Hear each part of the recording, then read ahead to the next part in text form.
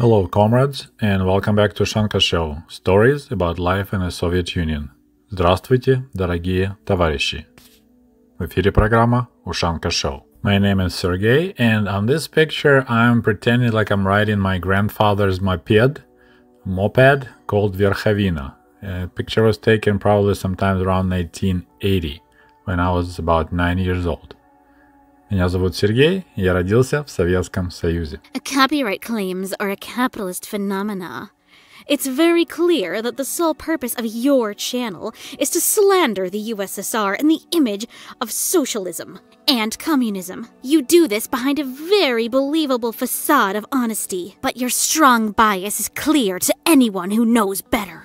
You earn off of Soviet curiosity by spreading the most negative portrayal of the USSR. At least have the integrity to show what Russia was before the USSR and what it was given by the revolution. Don't betray your roots so much that you will become a tool of Americans to make stupid crude jokes on the USSR. The Soviets did more to help the struggles of the Third World, of minorities all over the world, than anyone else. Just have some integrity when earning a living from it.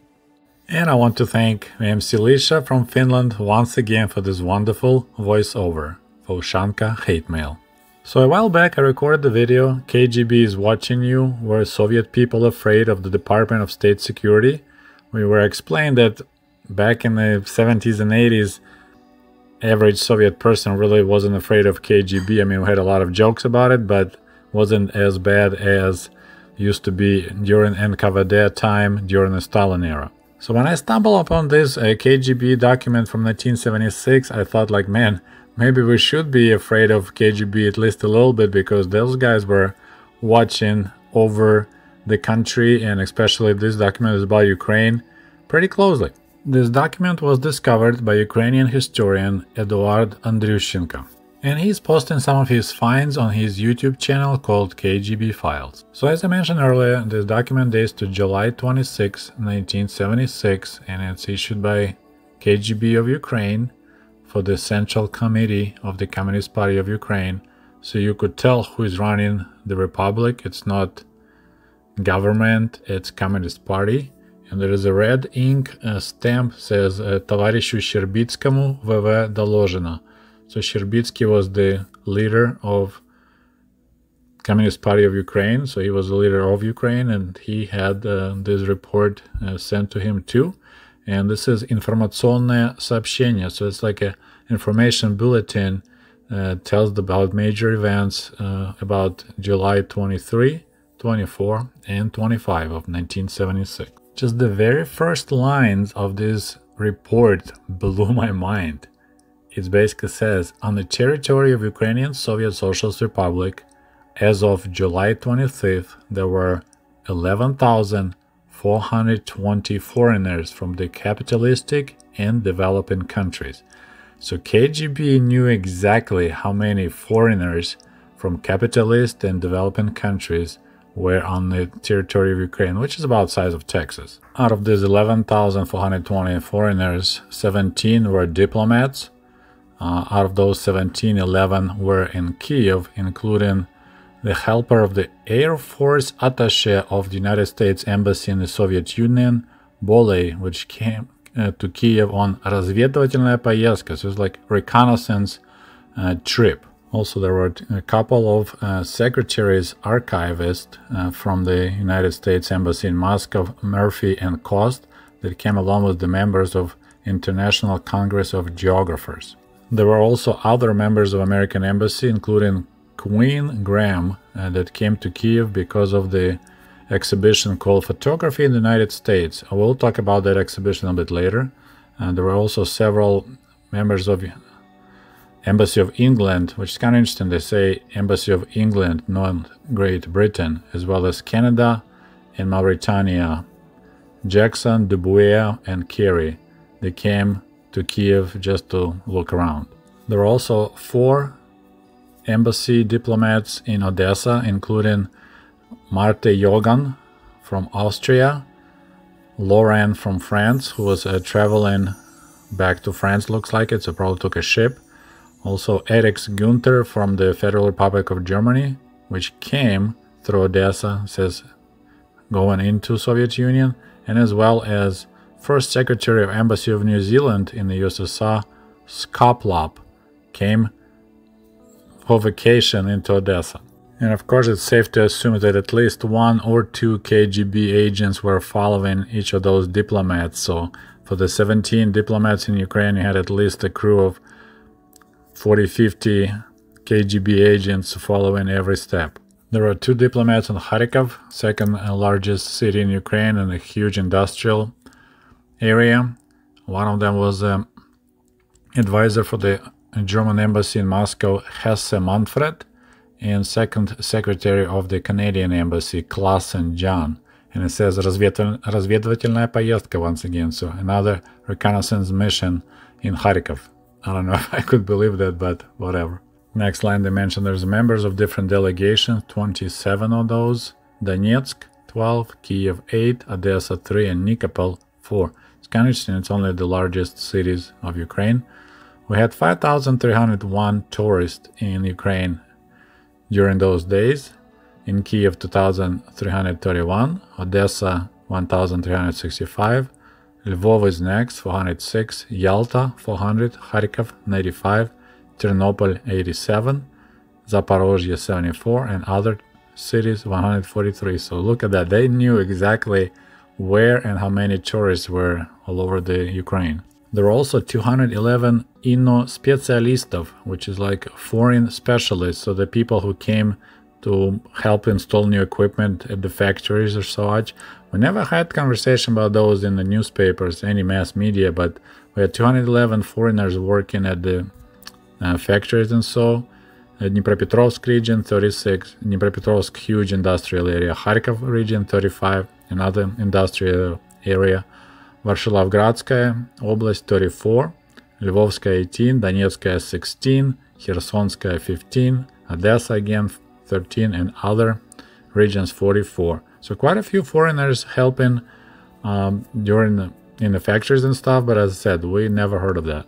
KGB also tracked all the foreign students, total of 2,774, as well as people that arrived for the private business, 704 people.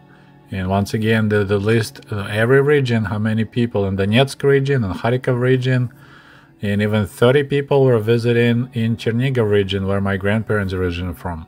Also, there were 1,174 people of other categories, whatever could be the categories, but as I said, you could tell that guys were keeping a really close count on everyone who came from the capitalist or developed country in Ukraine.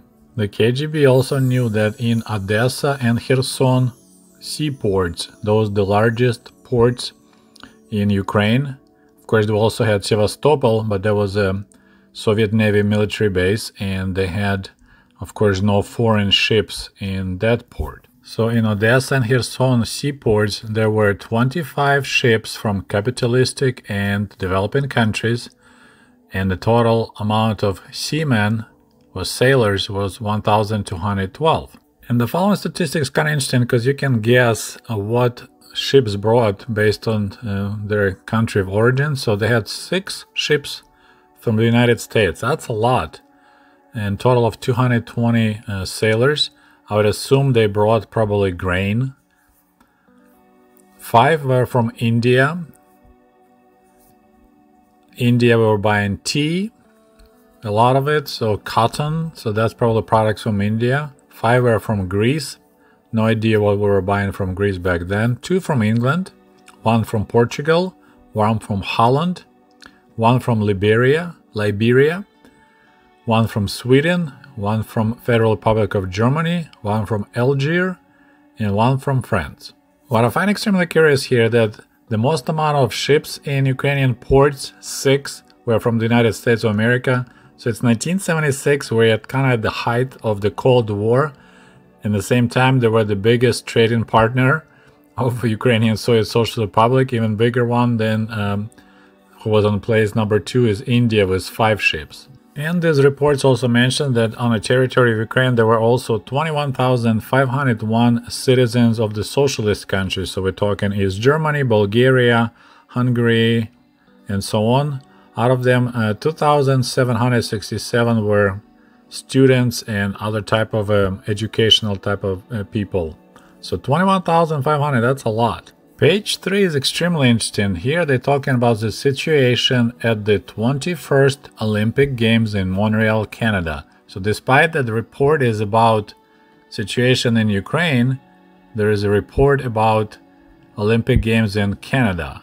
So here we have a Ukrainian section of KGB sharing the information they got from the central office of KGB that reports to the Council of Ministers of Soviet Union. So according to the information, situation around Soviet sport delegation and journalists from the Soviet Union at the Olympics in general is normal. At the same time, there was noted some activization of hostile and, first of all, nationalistic elements.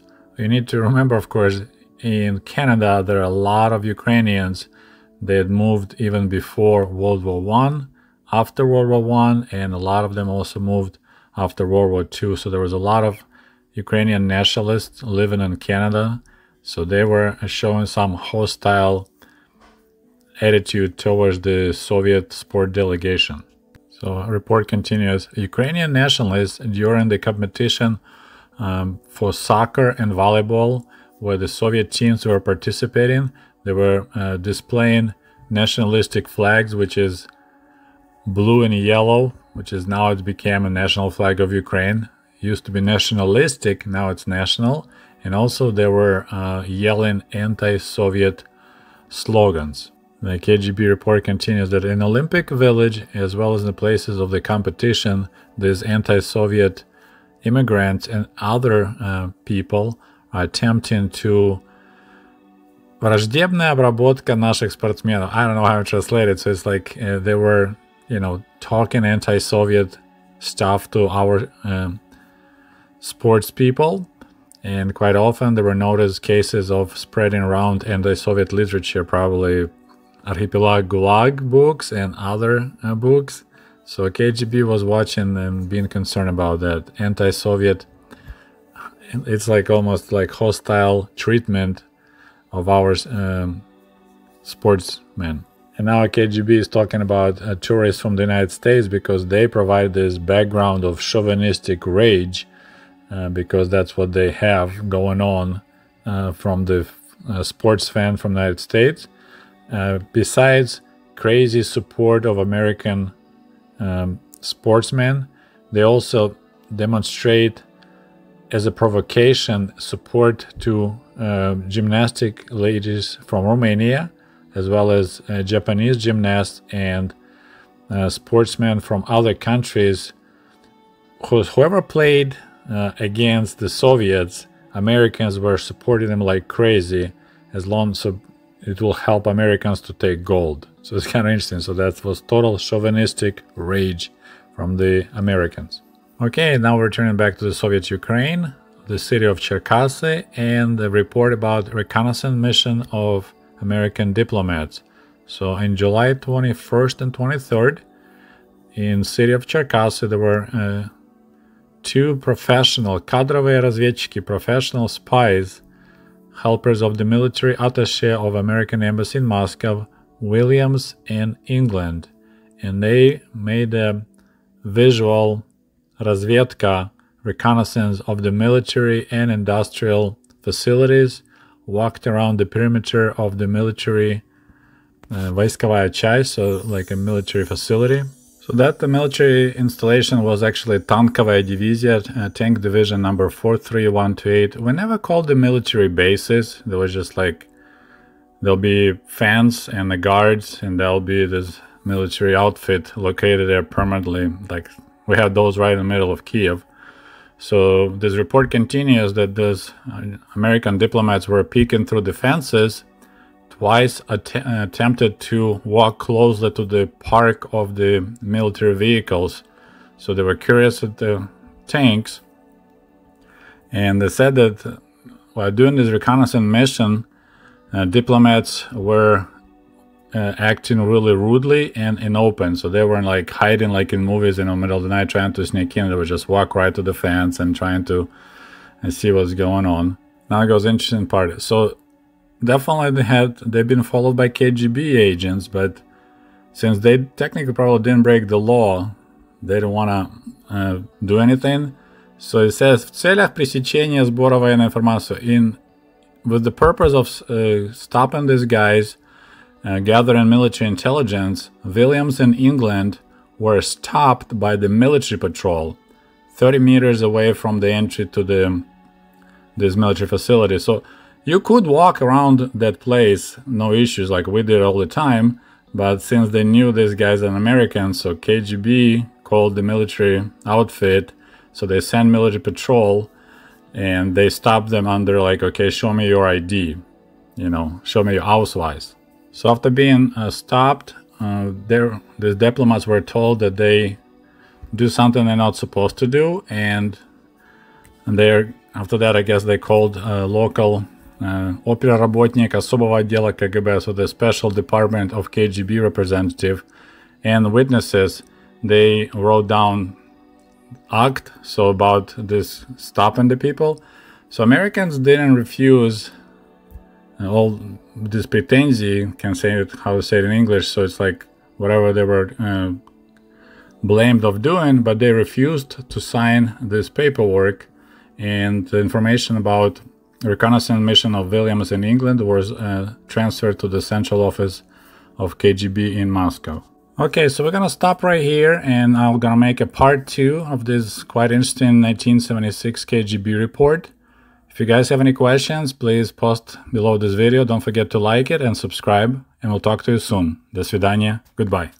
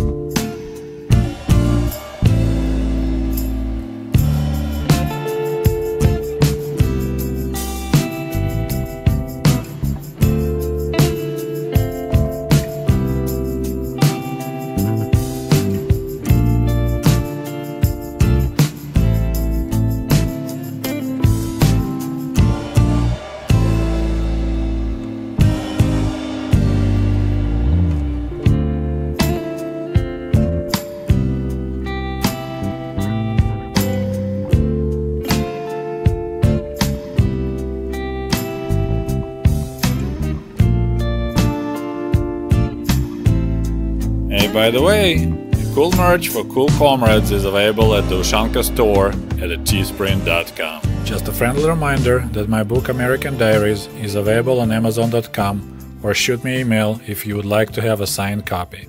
Thank you.